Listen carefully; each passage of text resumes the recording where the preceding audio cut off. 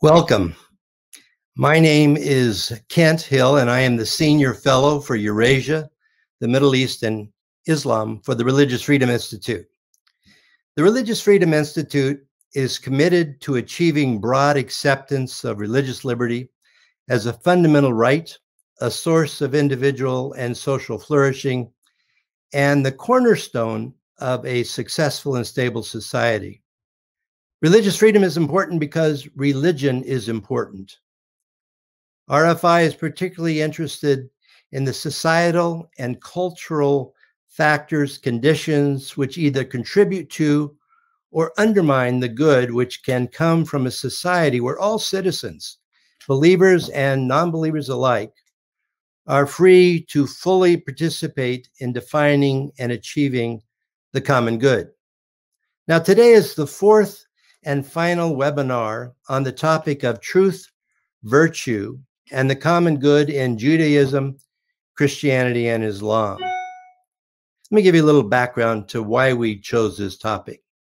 In the United States today, and in Canada and in Europe, there's widespread and growing skepticism, even despair, about finding common ground, about what is true, about what is good. Old words, phrases, and notions talk of natural law, natural rights, human nature. They're considered irrelevant, wrong-headed, or simply impossible to agree on. Everything seems to be in flux. There is painful, even nasty polarization, which infects the body politic and our various cultures. The basic question before us today is, do the monotheistic religions of Judaism, Christianity, and Islam have something to offer to a society unsure of how or whether we can ever agree on what is true, on what advances the common good? Now, during our first three webinars, we have been privileged to talk for an hour with prime representatives of Judaism, Christianity, and Islam. But before I reintroduce them, Rabbi Novak, Professor Finnis, and Shaykh Hamza Yusuf, let me introduce my friend and co-moderator, Ismail, who's the director of the Islam and Religious Freedom Action Team. Ismail. Hi, Ken. Thank you. And we are deeply, deeply blessed to be here with such a distinguished panel of scholars.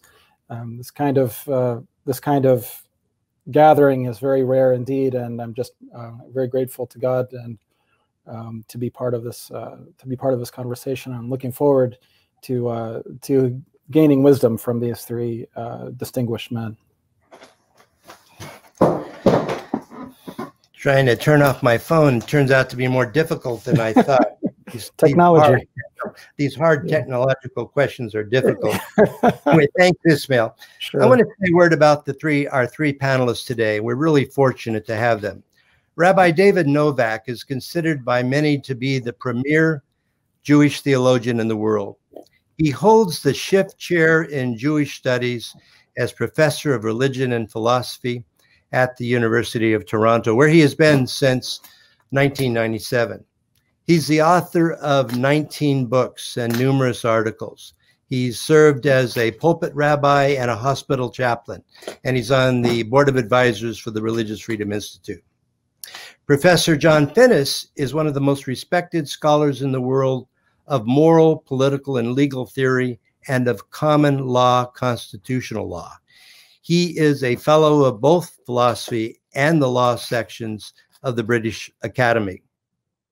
He taught law and philosophy for 45 years at Notre Dame University, taught for 25 years at Notre Dame in Indiana, and was there, just retired from that post not long ago, last year, in fact. Shaykh Hamza Yusuf is one of the most outstanding Muslim scholars in the world, and he's the founder, co-founder, I should say, and president and head faculty member of Zaytuna College in Berkeley, California, the first Muslim liberal arts college in America. He's on the board of advisors of the Religious Freedom Institute as well. So here's the opening question I'd like to pose to all three of our representatives of the monotheistic religions. As I mentioned earlier, there are deep divisions within our cultural and political landscape, and despair seems to be growing that we can ever recapture a sense of the common good. In fact, there's even deep skepticism about whether we can approach and discern ultimate reality.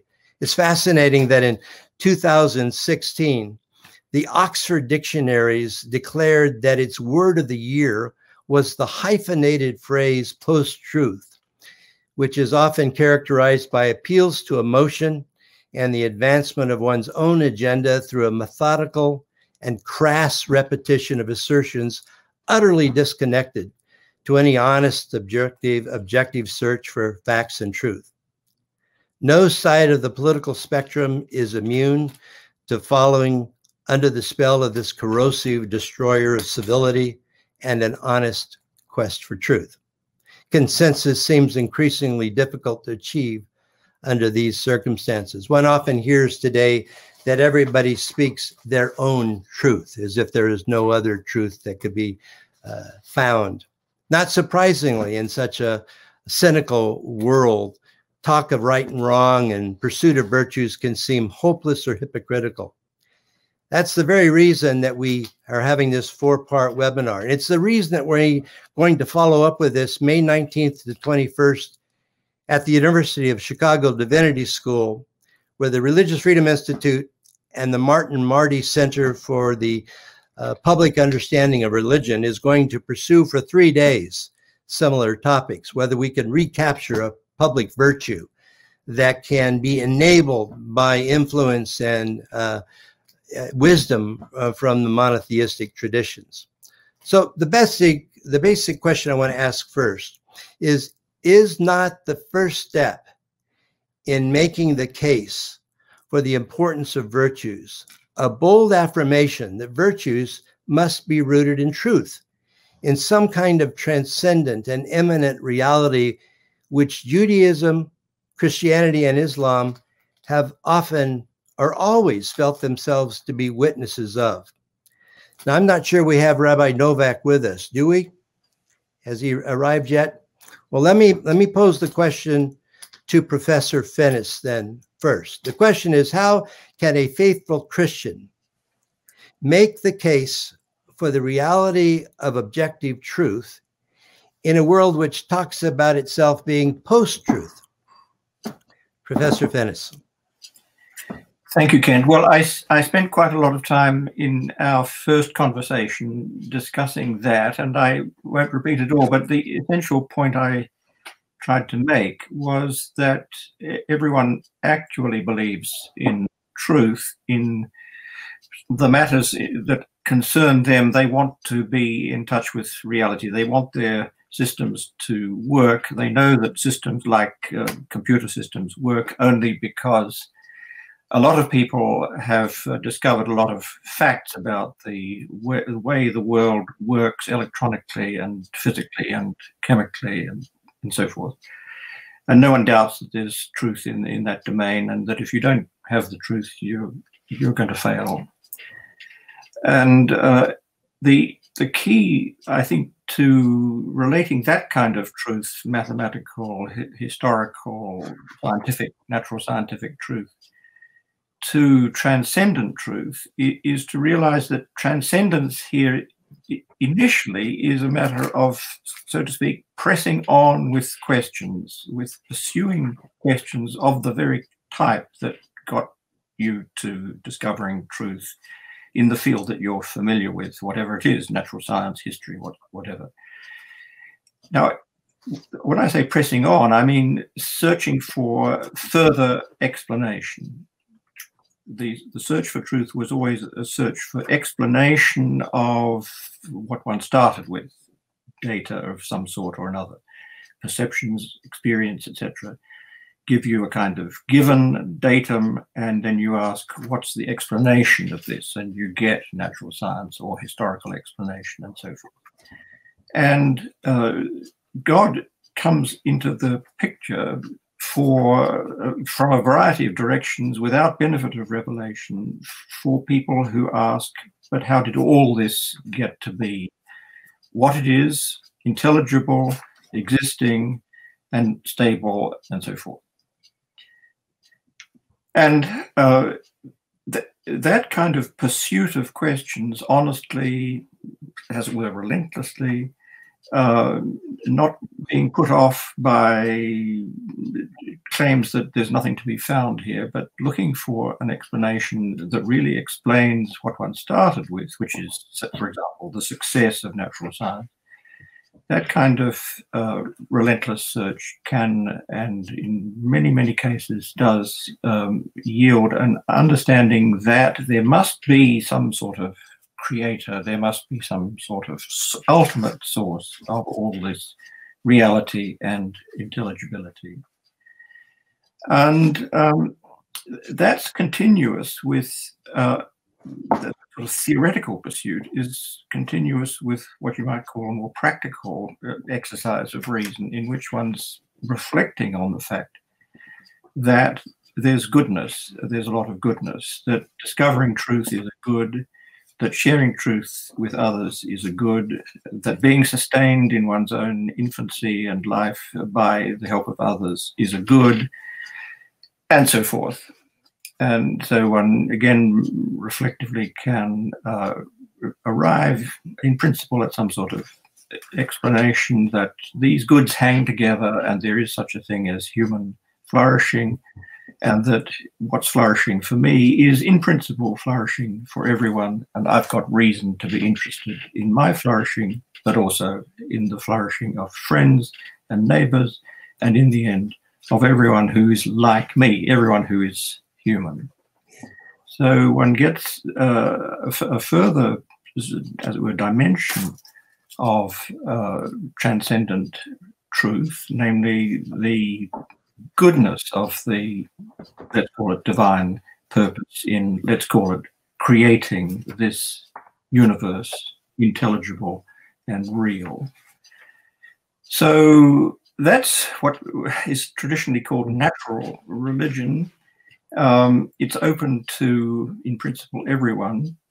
And what the religions that you're talking about today add to that is a further dimension, which gets called, labeled revelation, divine revelation, where the search for information was met, so to speak, on the way by the Creator sharing information directly with us, so that we're no longer inferring from data to explanation, but being given an explanation by communication from the Creator to, well, in the first instance, prophets. And then through the prophets, in one form or another, perhaps the ultimate prophet, the communication from them to us, to those who are willing to accept, for reasons, on grounds of evidence, that this prophet or these prophets have spoken truth.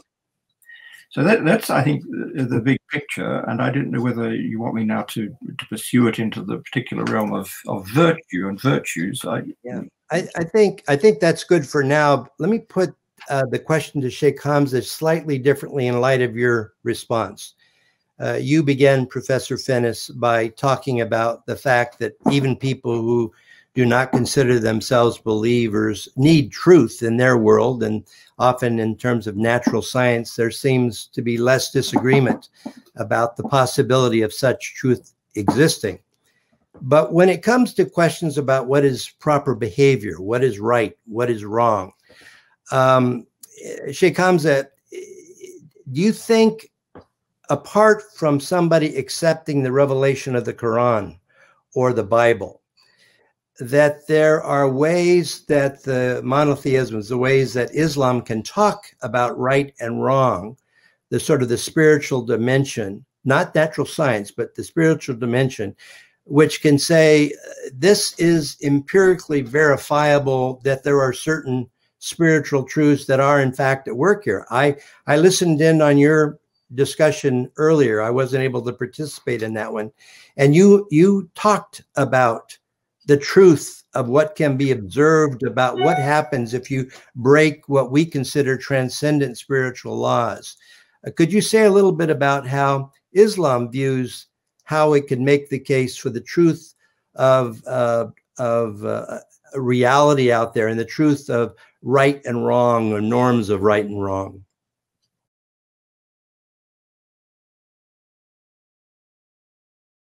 You do need an authority outside of man to make that case, and obviously that authority would be the creator of men and women.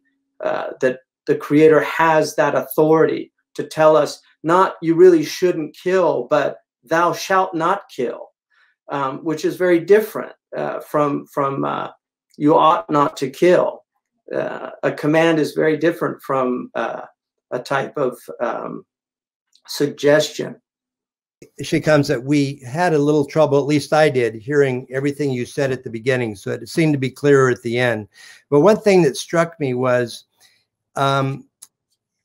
sometimes you wonder if Jews and Christians and Muslims are as skilled at apologetics and talking with the so-called nuns or the people who don't accept religion as they might be. I mean, if, for example, in the natural world, you can observe the truth of the falseness of a physical law with an experiment, like walking to the 20th floor of a building and saying, I'm going to jump out the window. I don't believe in gravity. And you jump out the window and you get concrete evidence to the contrary. Well, in the spiritual realm, in our behavior, the way we treat each other, those of us who are monotheists and make the case that, in fact, the spiritual laws aren't just laws to see if we are willing to obey them or not, but they are designed for our flourishing. Then when you flout spiritual laws, when you treat people poorly, when you're unfaithful to your wife and you don't take care of your children, there are social consequences that any honest person can observe. And it's that kind of empirical evidence will sometimes then drive people to the conclusion that, well, maybe I need to take seriously or think again about what religion says about right and wrong. But we have to be able to do that, talk that way, even before someone is able to accept what we might consider a revelatory source in Scripture or the Quran. But we often don't seem to make a persuasive case that the sense of morality that the monotheisms believe in are observable phenomena in the world that we all experience that can tell you something about whether they're true or not. Ismail, I want to throw the ball to you to maybe ask the second question. So, Shaykh Hamza, you may have actually discussed this, but we lost part of your response to the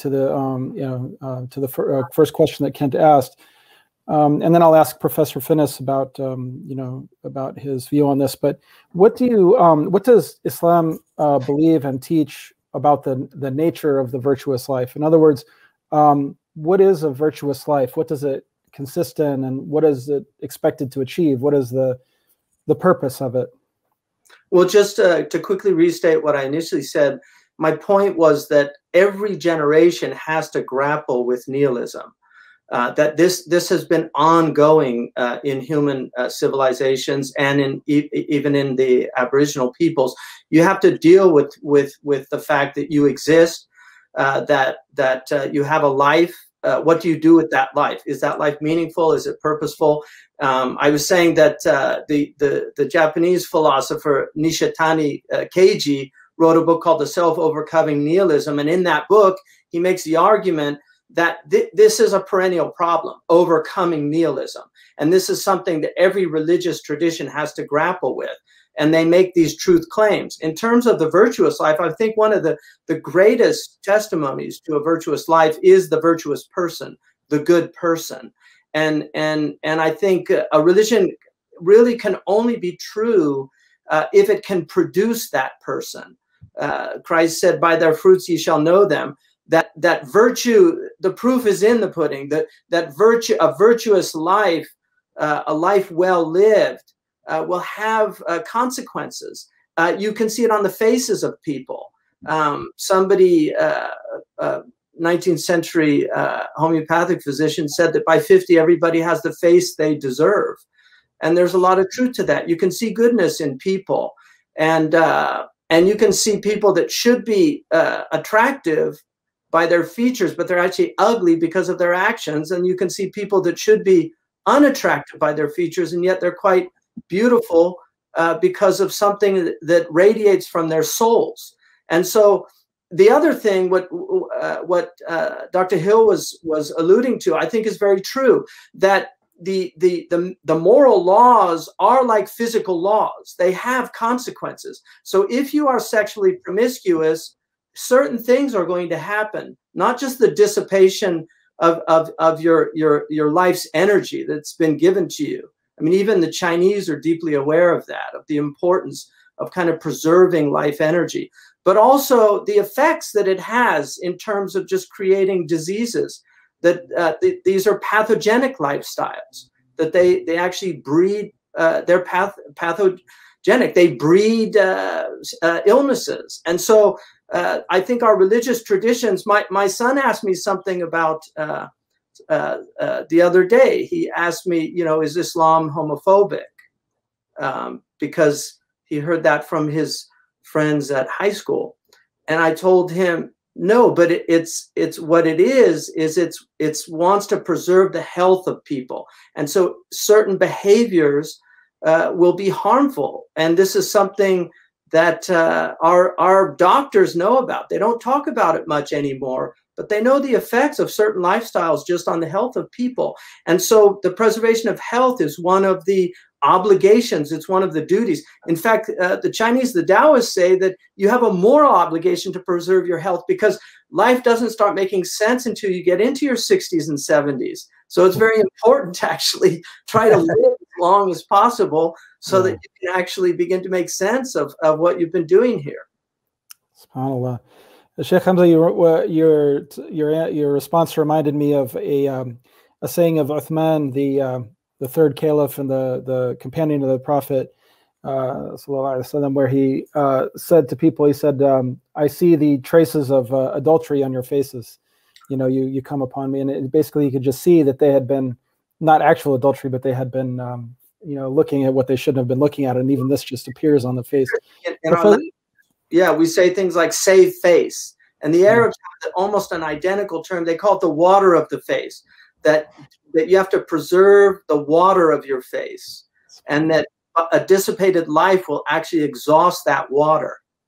Yeah, and then that's the picture of Dorian Gray also comes to mind. Right. Professor Finnis, what would you say about that? Do you have anything in response to what Shaykh Hamza said, or could you tell us what Christianity says about the nature and purpose of a virtuous life? Well, it's easy to talk about virtue, and very bad people can talk about virtue. The Nazis talked about virtue a lot, and then, in fact, tried to inculcate virtue, especially in their most extreme elements, like the SS, which was, you know, constantly urged to live the life of a virtuous SS man. So the classical teaching of Plato and Aristotle, and then of the prophets and the saints, that the virtues hang together, and that unless you, in a certain sense, you have them all, you don't have any of them, and that the master virtue is one of what I call practical reasonableness. So in Greek, phronesis, and in Latin, prudentia, but let's say it's a matter of all-round reasonableness, all-round responsiveness to the true reasons there are for acting, and not trashing any of them, but holding them together in a reasonable way. And reasons are always about what's good for me, good for someone else, good for you, good for us all.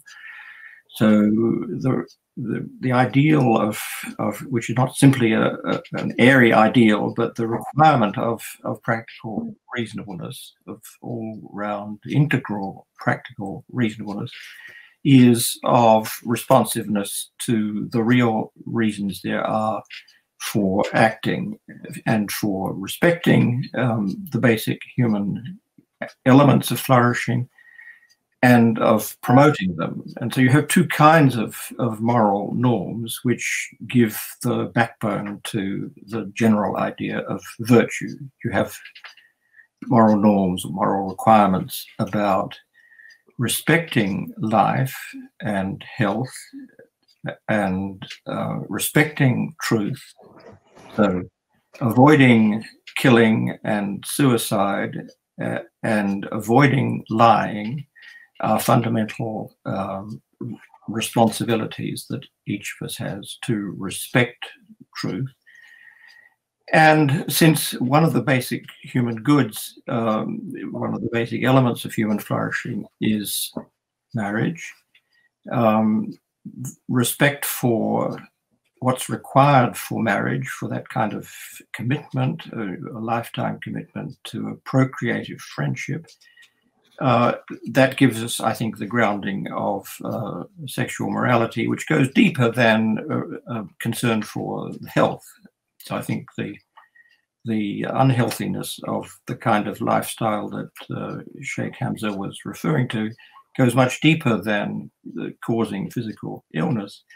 It cuts that person off from a genuine marriage, but also making that kind of choice means rejecting implicitly, willy-nilly, whether you like it or not, rejecting the idea of marriage in which sexual acts and enables the married couple, man and woman, to participate in what? Their commitment, their marriage. That's the core of sexual morality.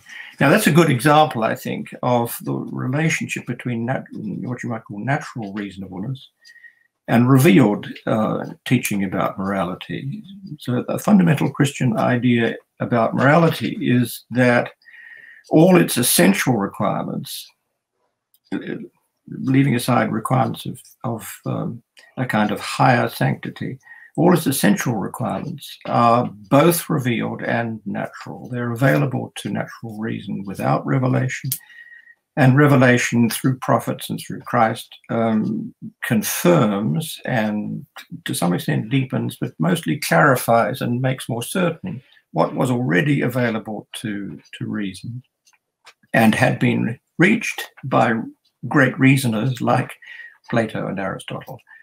So Plato's, just to take the example of sexual morality, since we got onto it, Plato's sexual morality is essentially identical to the morality of let's say, Pope Paul VI.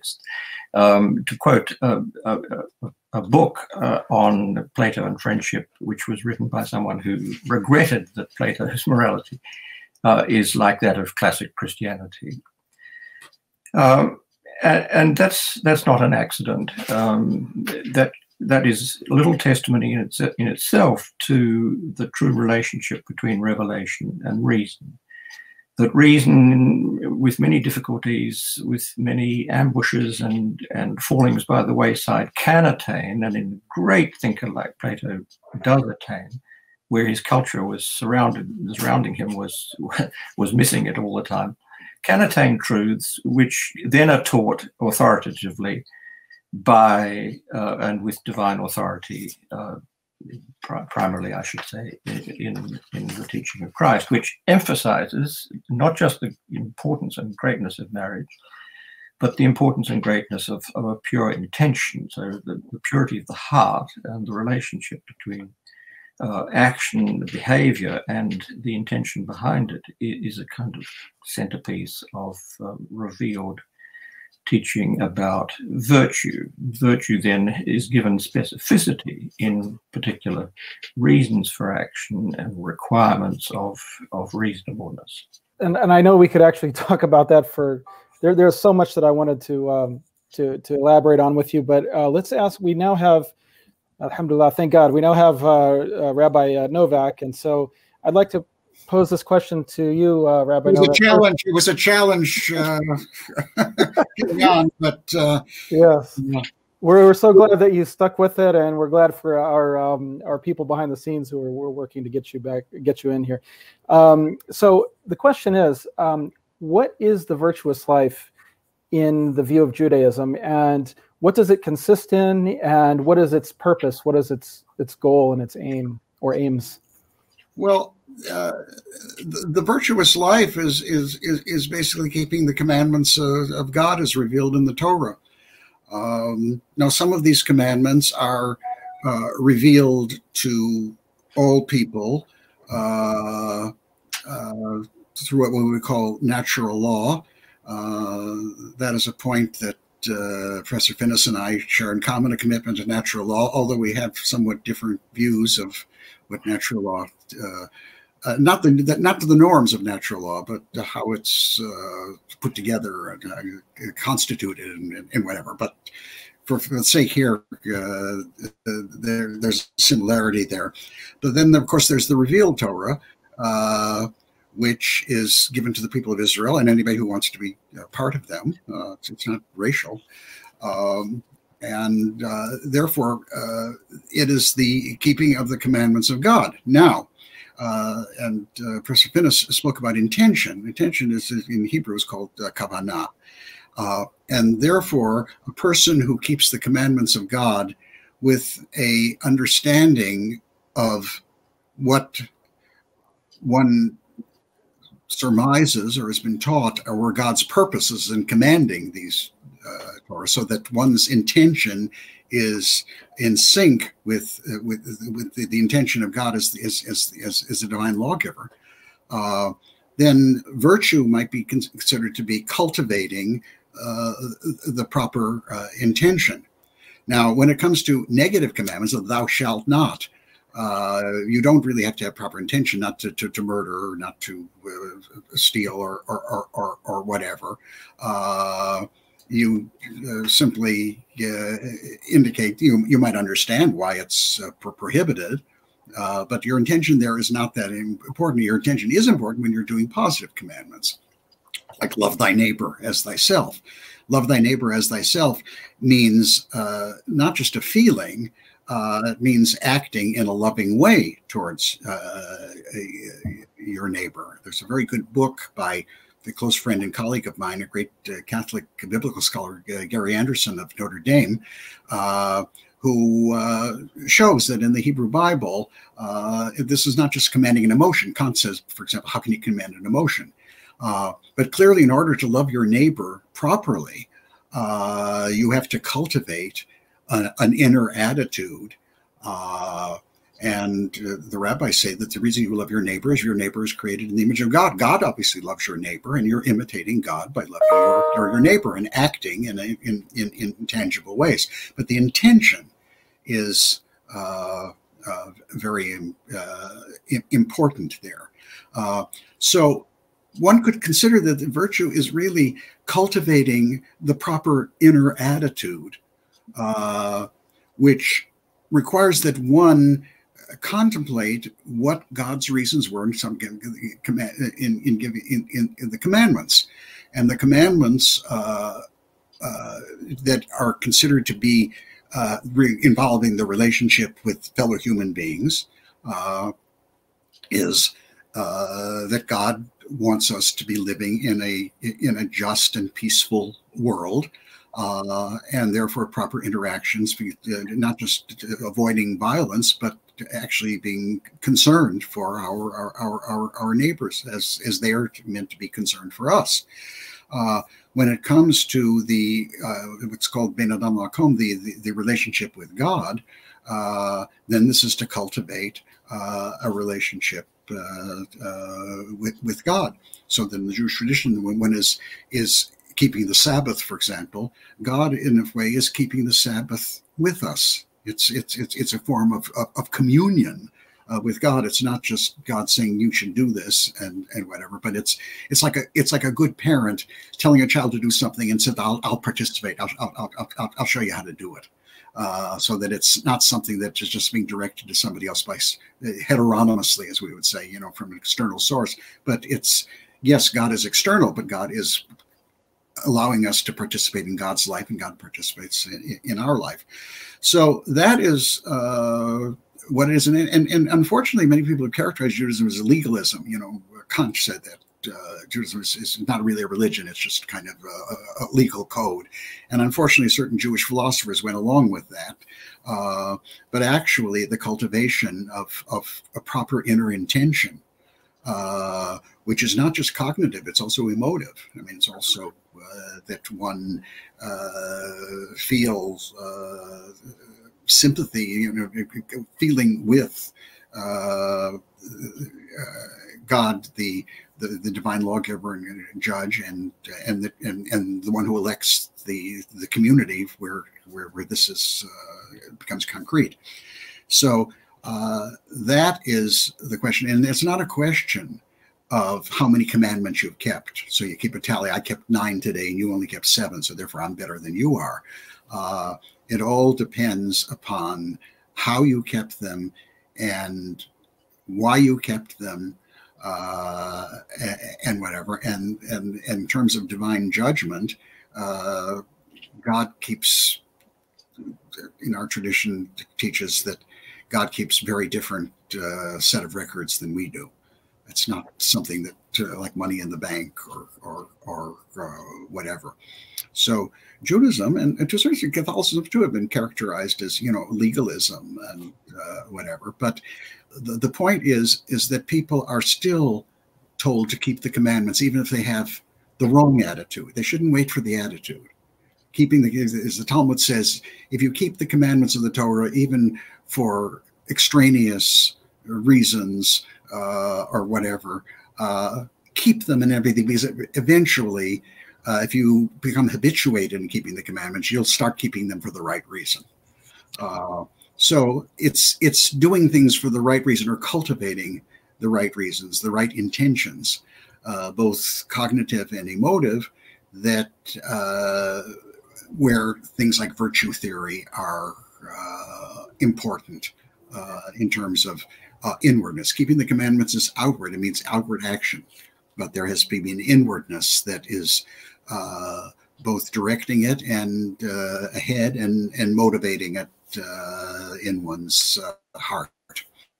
Before I pass it over to Kent, I just wanted to reflect that your discussion here and those of our other 2 guests reminds me of the connection between deontological ethics, or following commands, and virtue ethics, which is the inner disposition. And so there's a really fascinating interaction between these two, and we really hope to explore that more at our University of Chicago symposium.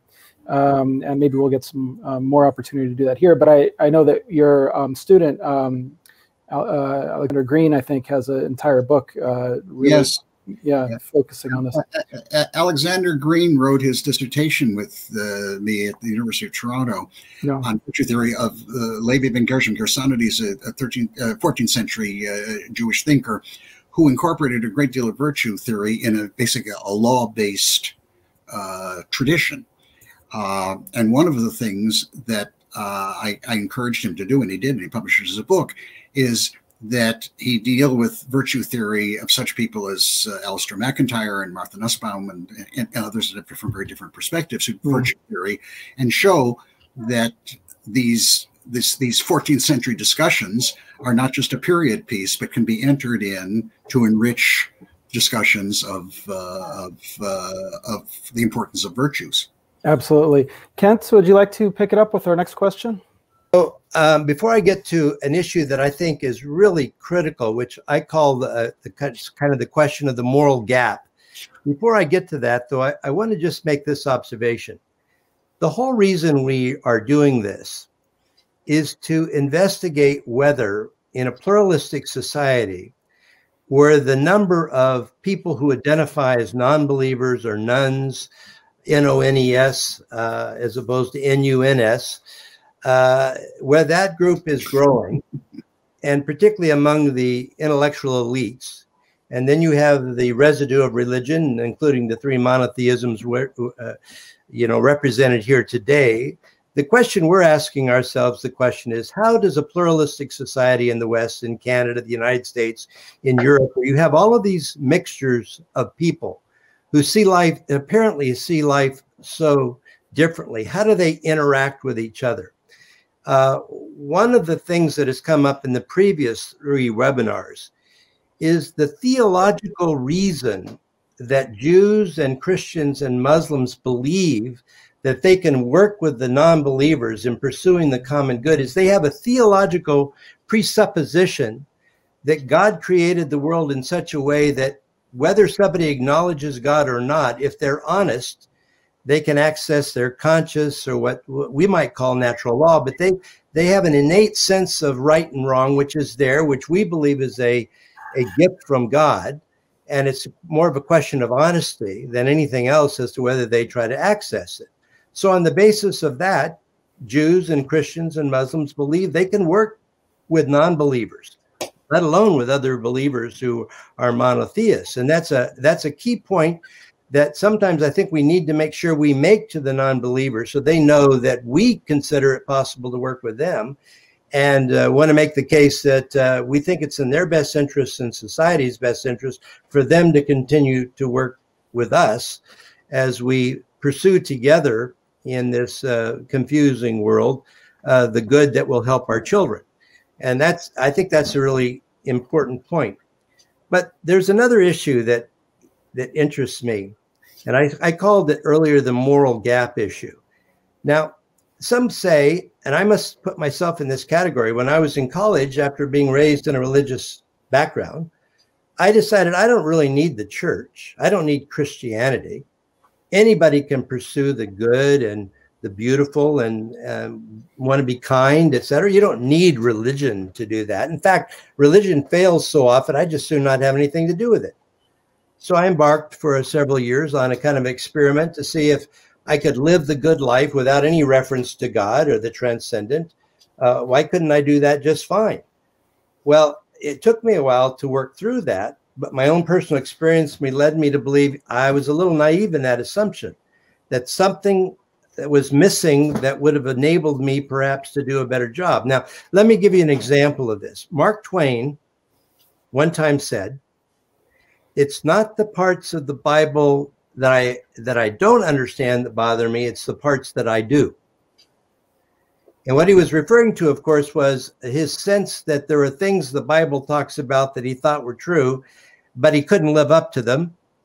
And he just simply recognized that. Or a more painful example from American history is Thomas Jefferson, who penned the wonderful lines in the Declaration of Independence about all men being created equal and having the right to life, liberty, and pursuit of happiness, and making all sorts of statements throughout his life opposing the expansion of slavery, at least, and even the institution of slavery, at one point even saying that he trembled for his country if it continued down the path it was on. And yet Thomas Jefferson kept slaves until the end of his life, even brought slaves into the White House. This moral gap, this was the theory I had when I worked for the John Templeton Foundation, and I really wanted to pursue, was this moral gap between human beings seeing clearly what they should be, what they should do, how they should live a virtuous life, and their inability to live it out, raises this profound question. Is one of the ways that Jews and Christians and Muslims can contribute to our society today in all its turmoil is to suggest that in pursuit of the common good, in pursuit of the virtuous life, we believe that the help of God, the help of religious institutions is absolutely critical to get farther down that road towards living the virtuous life than if we think we just try to do it on our own. As I put it, I used to be in the Rotary Club, but the difference between the Rotary Club and the church or the mosque is that the Rotary Club has good intentions and they just try to carry them out. The people who are in the church or the mosque or the synagogue know they are in need of God if they're to have any possibility of living in accord with their highest values. Maybe, Shaykh Hamza, I'll throw the question to you first. What do you think about this proposition that you can try to live the virtuous life, but you're going to have a whole lot more success if you realize where those values come from, and you seek the help of religion to, we talk about forgiveness or empowerment, but to get the job done?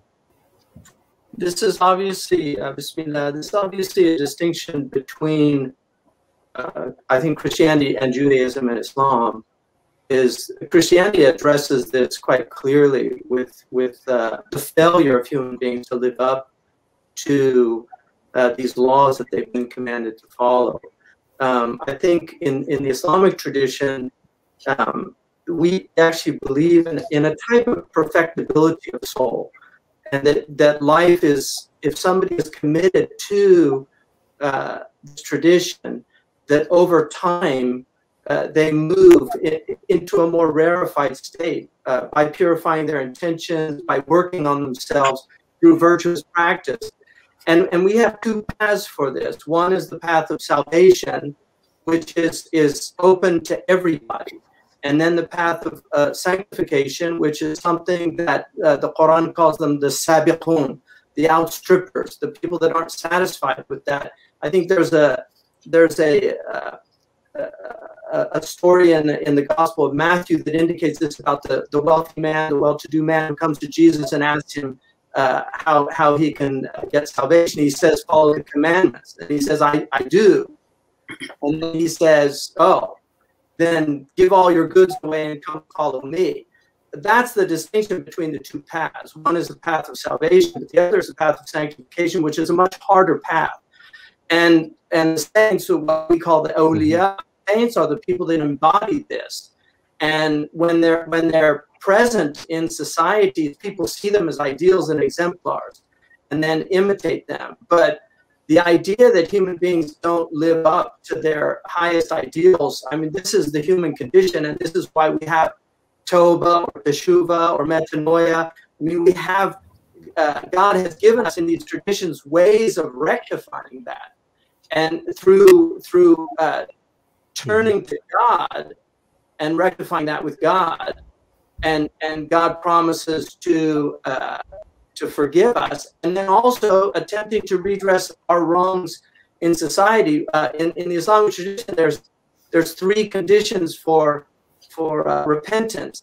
But there's a fourth condition if the sin involved another person, and that is to redress that wrong. And if you're unable to do it, to pray for that person. If you stole money, to give charity in the name of that person that you might not even know their name, but God knows who they were. So that's the human condition of constantly working on the self. And people that are committed to this path will be struggling with their selves. The Quran gives us three stages: the commanding self, the nafs al-amara, the nafs al-lawama, the blaming self, which is the self that's struggling within itself. And then finally the nafs al-mutma'inna, which is the self at peace, the soul at peace, that's finally found peace because it's come to complete submission with its creator. And so these are the stages, and there's a path to get to there. So we actually believe that people can achieve a perfectibility, a human perfectibility of the soul, what's called an insan al-kamil. And the exemplar for us, obviously, is the Prophet Muhammad sallallahu alaihi wasallam, and then the saints in our tradition who embody that. Mm-hmm. Ken, before you throw that question over to our other guests, Shaykh Hamza, I wanted to ask: is there also, though, a sense in Islam in which spiritual striving, that success is nevertheless still only with Allah's help, God's help? So, for example, the prayer that the Prophet used to make, فَلَا تَكِلْنِي إِلَى نَفْسِي طَرْفَةَ عَيْنٍ, do not leave me to myself, even for the blinking of an eye. In other words, that it's not in our own. I mean, there's almost a balance between, and maybe you could just mention that balance between our own striving, our own struggling, but also that if God was not helping us with that, then we would never have any success. Do I have that correct or not? That's absolutely correct, and that's what the Quran calls tawfiq, which is that supernatural element in the effort. And this is why I mentioned this earlier in the previous conversation, that the single most successful addiction program is 12-step, because they're forced to recognize something, a power greater than themselves. And this is something that religion offers that I don't think any secular tradition can do. And it's one of the great blessings of religious tradition, is that it is an allowing for something supernatural to enter into the soul. What Christianity called grace, we call barakah, lutfullah. I mean, there's different words for this. Rabbi Novak, how would you respond in terms of how the Jewish tradition deals with the need of God to live out the virtuous life that we're called to live out? Well, I would phrase the question differently. I think that the notion that religion, that the relationship with God, the covenantal relationship, requires a moral justification is already kind of a Me Tooism. The fact is that what Jews and Christians and Muslims, mutatis mutandis in certain different ways, but the same way, is that they enter into what we call civil society, committed to a law which is not of their own making and therefore not of their unmaking. So therefore, for example, there's a medieval Jewish text that asks the question, can Jews enter into relationships, commercial relationships, with it happened to be Christians, but it could be Muslims as well, that require one to take an oath? And the answer is yes, because they are committed, it is the same God, and they are committed to living under what they perceive as the law of God. And therefore, if they violate their oath, there's something that we can hold them up to. So in that way, we come into relations with people from other traditions or people who claim to be no tradition. I think everybody comes from a tradition. Alistair McIntyre once said that religion is, that liberalism is the only tradition that doesn't want to call itself a tradition. But it becomes there that it's not so much that I attempt to give some kind of secular moral justification of my religious commitments, but rather it's my religious commitments that allow me to enter into relations with other people in secular space, which just means that it is under the aegis of no particular tradition or revelation, in good faith, and that if I violate my agreements, there's something they hold me up to. So that is the case. It was the quintessential modern Jewish heretic, Baruch Spinoza, who basically inverted that and said that therefore religion has to justify itself by the secular morality of the state, when actually the previous notion was that it was the opposite. It was that my entrance into relations with others people has to be consistent with and even authorized by my commitment to the covenant, which is the relationship with God, not my as an individual. It's an individual that I participate. It's God's relationship with His people. You know, we talk a lot these days about identity politics and the fact that in our societal discord, in our polarization, that people cannot escape the tribe, the gender, the sexual orientation, whatever it is that they believe defines them. They cannot escape that. And because of that, we can't find any common consensus. And yet, if you were to take seriously what's been said the last hour from the three monotheisms, that if we're created in the image of God and we have the obligation to treat each other as created in the image of God, that all have human dignity, if you believe that you're obligated to accord all human dignity, you simply can't allow your identity to trump that. It strikes me as one of the most powerful gifts of monotheism to a society that's tending towards tribal politics, is that saying, no, there's an outside command that says we have to treat even our enemies and those who are different than us with a certain civility and decorum and dignity. And Professor Finnis, we talked here today as if, there's a Jewish position on this and a Christian position, a Muslim position. Of course, all of us know that our traditions are all diverse within themselves. And so, like on this question about what does Christianity believe about what the necessity of the church or of God in helping us live the virtuous life, there is great tension and disagreement and variety of views there. There are some Christians who don't think there's any help that we can get that can allow us to make much moral progress, if any, in this life. And there are other traditions that a little bit more like Shaykh Hamza's understanding in the Islamic tradition, which says, no, with God's help, there is some progress that is possible. But Professor Finnis, in terms of the basic question of, do we dare take on trying to live the virtuous life without a prayer to God for help? What would you say to that?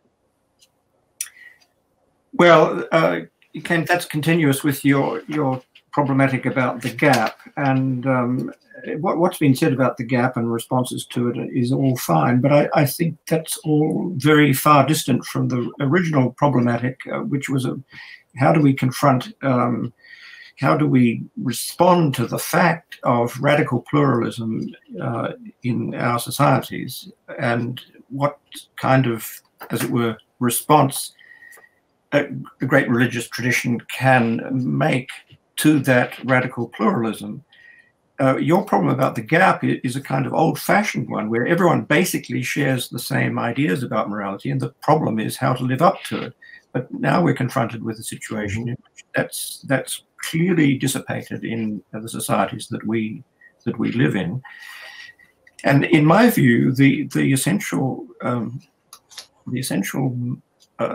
attitude for people like us to take is that we can, by going back to the roots of what we believe is the source of revelation and the tradition that communicates most authentically that revelation in its most authentic form, by going back to that, we can get clarity and certainty about issues that then have to be discussed with people who haven't gone back and in some sense are at the moment blocked from going back to those sources. And we can do so because we can discuss with them on the basis of natural reason, natural law, if you like, but we don't have to use those terms, on the basis of a reasonable understanding of the human situation, predicament, nature, flourishing, etc. We can discuss the problems that confront us all, big problems of global society and little problems of whether it's right for me or my children to relate sexually or otherwise to someone else. And all the problems, commercial and in terms of commitments and contracts and negligence and so forth, that arise in everyone's life. We can discuss all of those without referring to our religious tradition, by being reasonable in a way that we know our tradition has authenticated and, in a certain sense, guaranteed, but we don't have to discuss the authentication or the guarantee. What we have to discuss the help that we can get from the spiritual resources of the church and its sacraments or whatever else corresponds to that in another religious tradition. None of that is necessary or even, I think, desirable for conversation in the public square. Our discourse in the public square is constantly in danger of being simply trashed and marginalized by being identified as religious. And once a view or a piece of discourse is labeled religious, it's in a way blocked off from participation in the discourse. So we have to, as I say, in our own resources, draw on our tradition and then go out into a public conversation where those resources are not part of the evidence.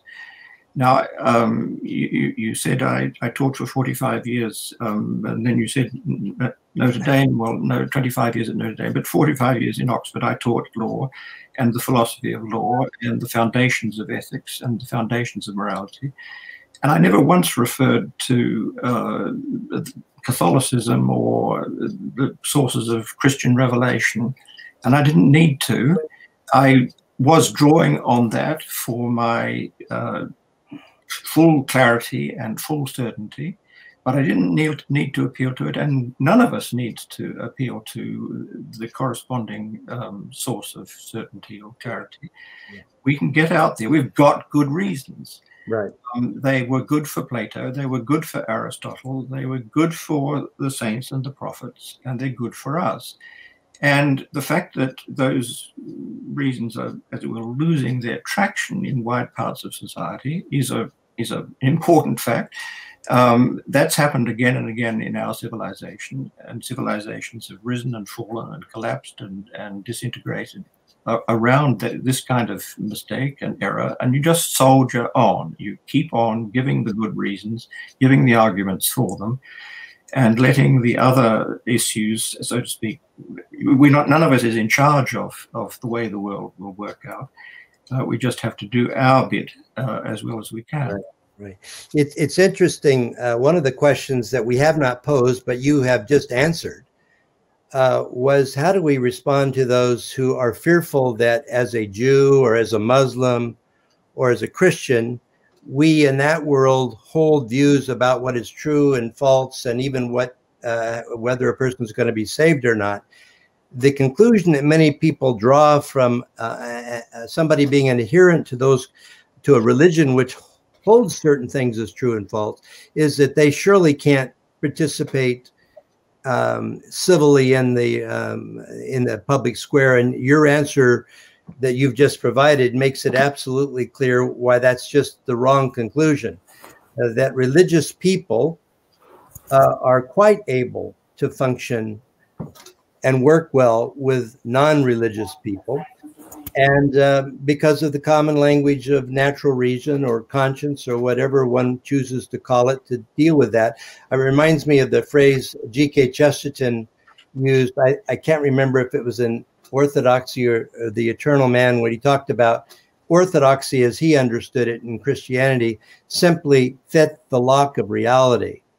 I mean, Christians and Muslims and Jews, I presume, believe that what they believe about God and about their nature of life fits the lock of all reality, the reality of the societies in which they live, and to the degree they can be faithful to it, they can make a contribution to doing what they perceive to be God's will. Kent, I wanted to push back a little against what you were saying, and I certainly don't presume to push back against Dr. Finnis, but I did want to inquire a little bit and then get some response from our other two guests. So when it comes to the issue of whether or not we should be, whether it's wise or whether it's, let's say, even permissible to provide religious reasons for our, arguments for the common good in society, isn't there a sense in which perhaps everyone is not as much on the same page as we would hope that they are? So, for example, with of course, as Shaykh Hamza mentioned, this is an age-old problem, but you have certain people who deny the very existence of truth. As much as you mentioned that we all kind of acknowledge that truth is a good and something to be sought. We would hope so, but also at the same time, there are intellectual trends or ideological trends that actually reject the notion of truth altogether. So there's that, and then there's the idea that as well that what the founding fathers of the United States said, which is essentially that a Republican government that has institutions that do not formally declare an established religion cannot persist if the religious the premises that come along with religion, for example, of a day of judgment, of fear of God, and so on, are lost. In other words, that a government with liberal or whatever word we want to use, Republican institutions, cannot provide, does not provide its own, does not provide any moral substance. And so when we lack a moral substance, the substance, the teachings of virtue, when we lack the fear of God and so on, that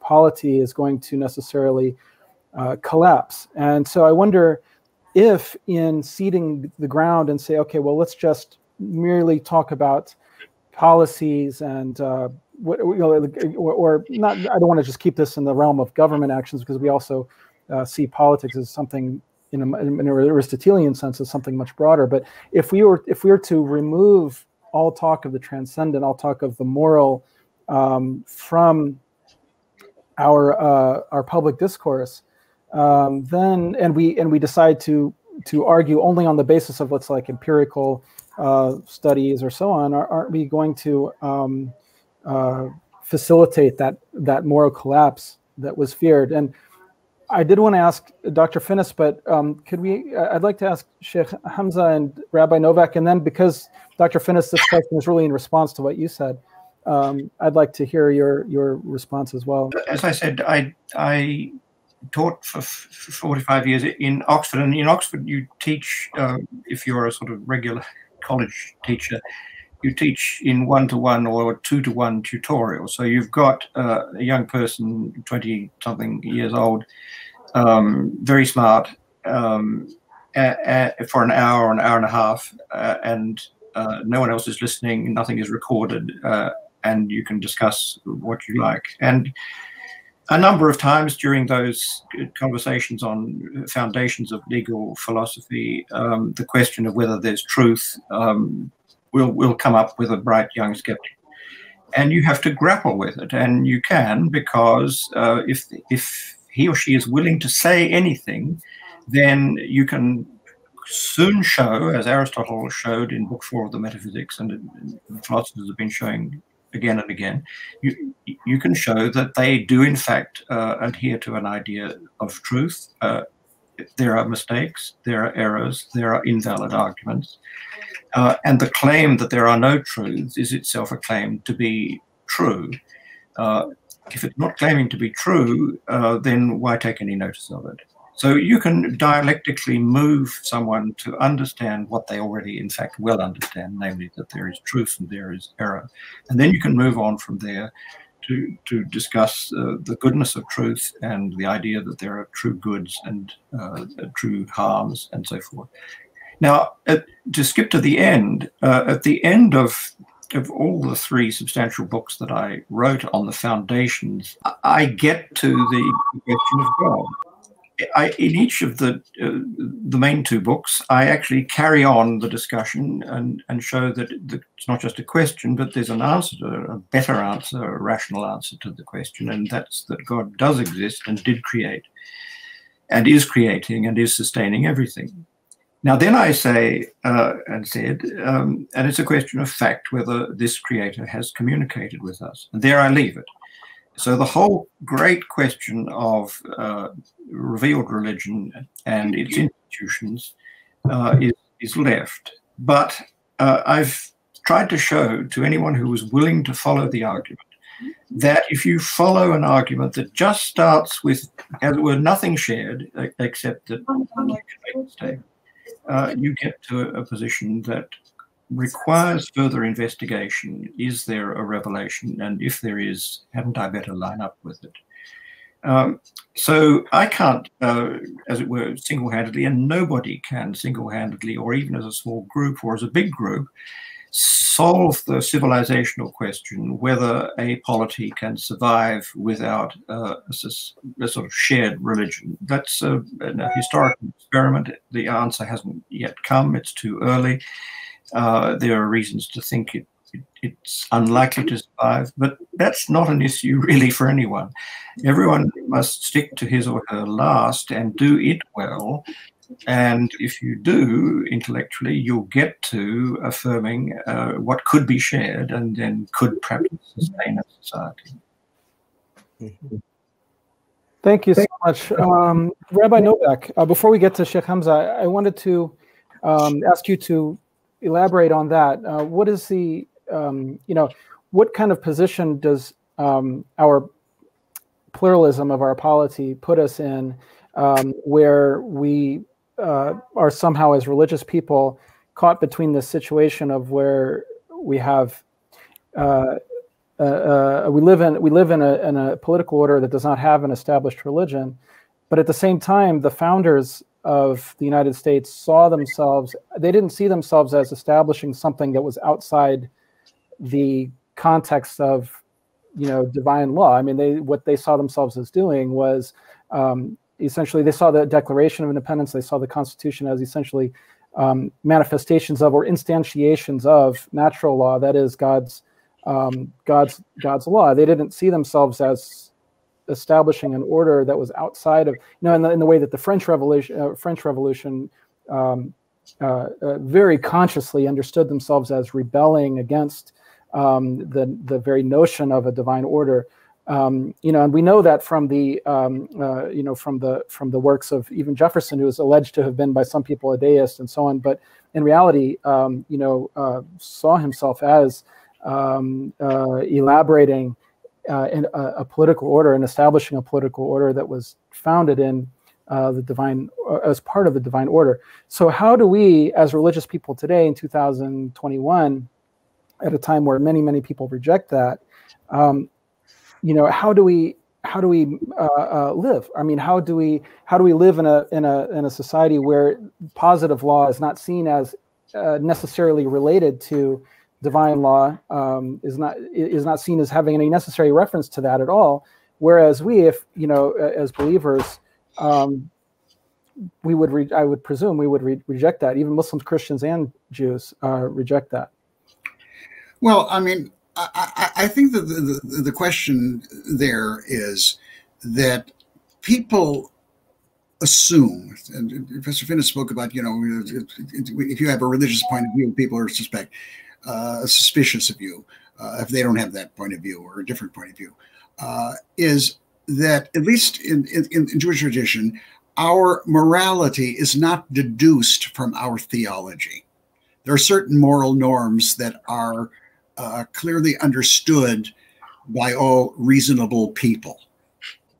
What our theology does is basically informs our morality, gives it a cosmic context, which is something that we bring. So we say to people in discussing some of these moral issues that you don't have to accept my theological presuppositions. I don't deduce my morality for them. I think that they offer better ultimate explanations of why being morally reasonable is part of a larger order than just, good relations. That is the case, but one doesn't require that. Now, interestingly enough, there was a time when we religious people who held this basically natural law view could talk with people who didn't have a commitment to that. But the problem now is that we're dealing with people who are not liberals in the classical sense. There's people who've bought into ideologies where they deduce their morality, and the ideologies are frequently what we would call idolatries. G.K. Chesterton, whether he said it or not, but he could have said it, is that people who begin believing in nothing wind up believing in anything. And therefore, you have people who have notions of gender and I mean, that are absolutely totally irrational, and deduce their morality from that. And then you have a problem. Fortunately, in our university, we have people who are of a secular mind, but who are Kantians. Well, Kant believed in objective moral order. He even had a metaphysics, believe it or not, and whatever. It's not mine, but I can have very consistent discussions with these people. We might agree, disagree, but basically there is a notion of moral reasonableness, precisely because they don't. I mean, Kant himself said, he said, when I'm constructing this whole system, I'm just trying to give a better explanation of what people normally accept. But the reason we don't have a common morality now is not because it's religious people dealing with skeptics. It's people dealing with a religion that has a track record that talks about God as that which nothing greater can be conceived. And people who are operating on ideologies and of worship of the earth and certain forms of radical environmentalism and whatever that are just at odds with what we consider to be reasonable, and they deduce their morality from that. Once said about a certain person a certain philosopher whom Professor Finnis has debated with, I won't mention her name, is that she's in favor of every God except the Lord God of Israel. So that is, I mean, the fact that the notion that we're religious people and we have these irrational beliefs, which are not irrational, they're not verifiable, but they're not irrational in that sense that they're out of sync with normal experience, and that we're coming in with all kinds of baggage that can be eliminated by Occam's razor, is we're now dealing with people who are coming with a metaphysics that is, first of all, not a worship of that which no greater can be conceived, which is the definition of the name God, but the type of people that one man can call another man his husband, or one woman can call another woman her wife, and everything, which is just contrary to the use of language. Or the type of people who can say that an unborn child, a fetus, has no rights whatsoever. It can be discarded as if it were, a callus on your foot, which is just contrary. I mean, the science is on the side of the religious people, but it can be the rational argument can be made. It becomes the question that what the answer is that our theology, which is a way of doing metaphysics, actually, I think it's the only way you can do metaphysics these days. Basically, it shows us that our rational morality is not a rational island in an otherwise absurd universe. This is a very fascinating discussion. Thank you so much, Rabbi. And I was hoping that we would, in this conversation, find a lot of common ground between the three of us. And not only have we done that, but we've also drawn out some really interesting sort of different perspectives that, we really need, I think, a long, long time to explore. And Shaykh Hamza, I am really looking forward to hearing what is your thought on this this discussion here. Well, Bismillah, I want to say that I think Dr. Finnis made some important points about working with people.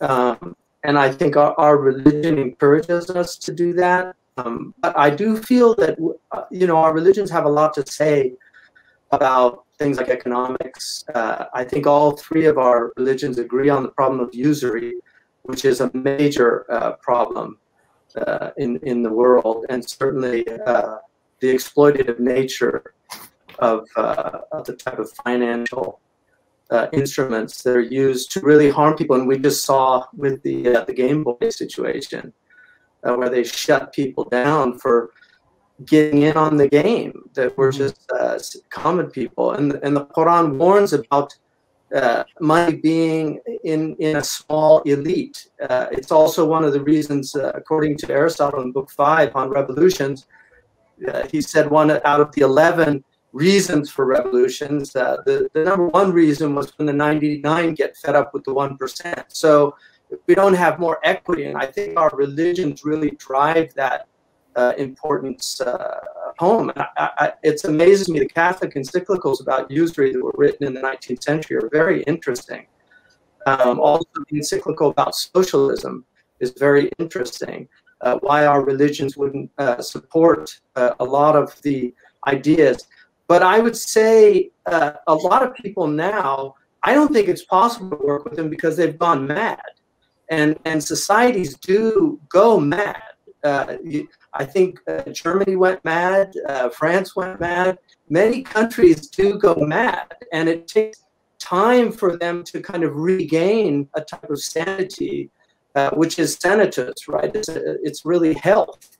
So I think our religions have a lot to say, a lot to offer. And I also think it's important that we not forget that the vast majority of people are not in academia. I think academia has had a terrible impact on a lot of young people by teaching things. I mean, certainly not these prestigious scholars here, Dr. Finnis and Dr. Novak, but I think they know that within academia, there are some really, really dangerous ideas that these people don't take responsibility for in the way that, you know, and Dostoevsky deals with this with Ivan and Shmerdyakov, that ideas have consequences. And so people, you know, these teachers should be so shocked when they see their students canceling them and turning on them, because it's their ideas that have produced this generation. So I think in a lot of ways we have to be witnesses. The Quran calls us to be witnesses, and not to shy away from our faith, and that actions have consequences. And if we're not aligned with the heaven, which was in every civilization in human history, there's been some understanding of that vertical alignment.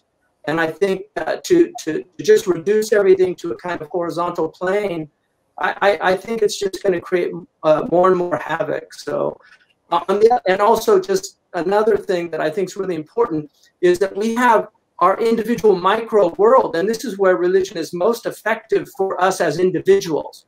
In terms of society and the common good and the common weal, I think our religions do have a lot to say about it, but people need to navigate their own lives. And this is where I think it's extremely important for us not to shy away from asserting our faith, and that faith-based lives are richer lives, they're healthier lives, even physically healthier lives, but they're certainly spiritually healthier. The soul needs that sustenance. Man cannot live on bread alone.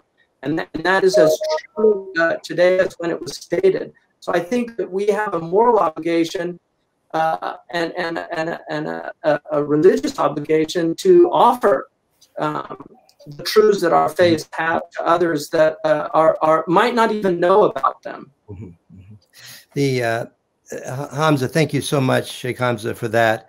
I think I will try to draw this to a close now. We had begun in part to explore the question of the role of religion on the monotheisms and making a contribution to public discourse about the nature of the good and how to pursue the good together. In these last few minutes with Shaykh Hamza speaking, it reminds me that we don't just need religious people as part of the discussion. We need historians, and our era has been described often as one of where historical amnesia has been present, and that's been very, very dangerous, because anybody, you don't have to be a genius to read history and to follow the consequences of certain ideas. We've done this a lot after the period of the Nazis and the ideas that led to that. We've done it with respect to the Rwanda genocide that resulted in millions dying, and we can see exactly what the wording and the statements and the forces were that led to it. Any intelligent person who pays attention to history and observes natural reason and the result of it we'll learn some things, and all of that can be of great help to us. Let me say this in closing. Really tremendously grateful to our three panelists today, Rabbi Novak and Professor Finnis and Shaykh Hamza Yusuf. To have the three of you together and individually before this has been a veritable intellectual and religious feast, and we can't thank you enough. And I also want to thank those who are seeing this live and those who will see it later. There's been tremendous interest in this. We've gotten a lot of comments that people are hungry for discourse on this topics, hungry for a way to find a way to think about the common good and virtue that transcends identity politics and the polarizing impact of some of that which is upon us. And then I just will say also in conclusion that I think all of you who are interested in this discussion are going to want to follow very closely what happens at the University of Chicago Divinity School, May 19th to 21st. We have 24 scholars, 8 from each of the monotheisms, 8 of the best scholars in the tradition, who will be together for the better part of 2 full days and 1 evening, virtually or in person, there to discuss the way their religions understand virtue, and most importantly, the way the living out of those virtues would have a positive impact on our societies. And so some of that may be available online. Some who are on this call in this webinar today will be participating in it. And we think that this has got tremendous potential, co-founded or co-hosted by the Religious Freedom Institute and the Martin Marty Center for the Public Understanding of Religion. So let me close with one more thank you to all of you for this. And we look forward to following up in the days ahead. Thank you so much.